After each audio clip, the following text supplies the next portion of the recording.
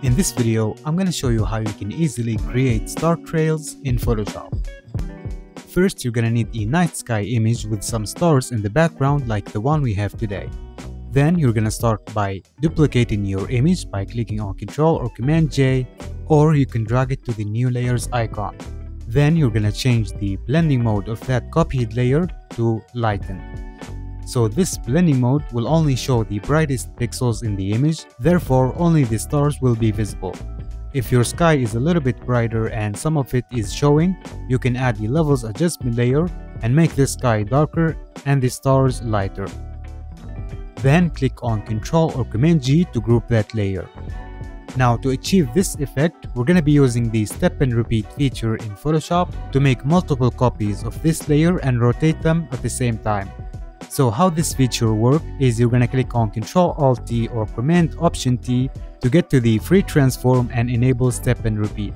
Then you have your anchor point in the middle and you can move this anchor point to specify your rotation point. In this case, I'm going to change my rotation point to the top left corner. Then you're going to click on this box to set your rotation angle and make sure to add a very low value. In this case, I'm going to add 0.05 degrees to rotate my image clockwise, and make sure to input a low value so that the stars don't get spaced out from each other and the effect does not look great. Once you have entered the rotation degree, you're going to click on the checkbox to accept the changes, and now all of the changes that we just did in the free transform will be registered in step and repeat. Now all we need to do is to tell Photoshop to repeat this step by clicking on Ctrl-Alt-Shift-T or Command-Option-Shift-T multiple times. And as you start doing that, you will notice that the star trail effect will start to form. So make sure to add enough of these to your liking to achieve the results that you want. Also keep in mind that making a lot of these copies will increase your file size and it may crash Photoshop. So make sure that your system is capable of doing this and the image resolution is low. Once you have created all of the copies, select the group and then click on Ctrl-E to merge all of those copies into one layer. And then you can change the blending mode back to lighten.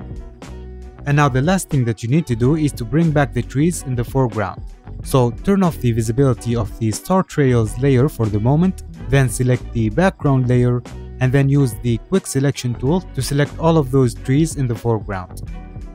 You can also refine your selection by clicking on the Select and Mask button.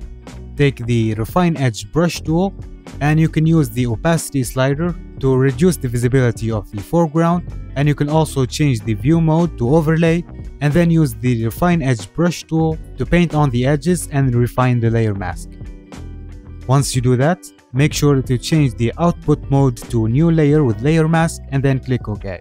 And now all you need to do is to drag that layer to the top and then turn on the visibility of the star trails and the background layers.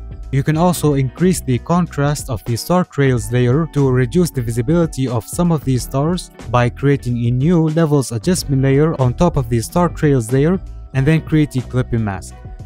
Then you can use the mid-tone slider to hide some of these stars in the background. In this case, I only want to hide the stars at the bottom, so I'm going to invert the layer mask by clicking on Ctrl-I, and then I can use the brush tool with 50% flow and opacity and only paint on that area. And that's pretty much it. That's how you can easily create star trails with one image in Photoshop. You can also get creative with the rotation angle and scale, and you can do that by increasing the width percentage with a low value like 100.05% along with the rotation angle and the anchor point, and then use the step and repeat again and you will get some unique and amazing results. And one last thing to keep in mind is that you may encounter some weird looking edges because of the foreground elements, and you can easily fix that by changing the rotation point, and you can also change the rotation angle to counterclockwise.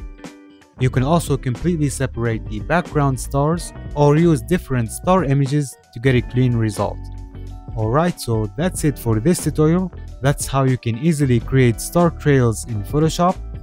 If you enjoyed this tutorial, make sure to like this video and subscribe if you haven't already, and turn on the bell notification so you don't miss out on new tutorials. I hope you guys enjoyed this tutorial. Thank you guys so much for watching, and I'll see you in my next tutorial.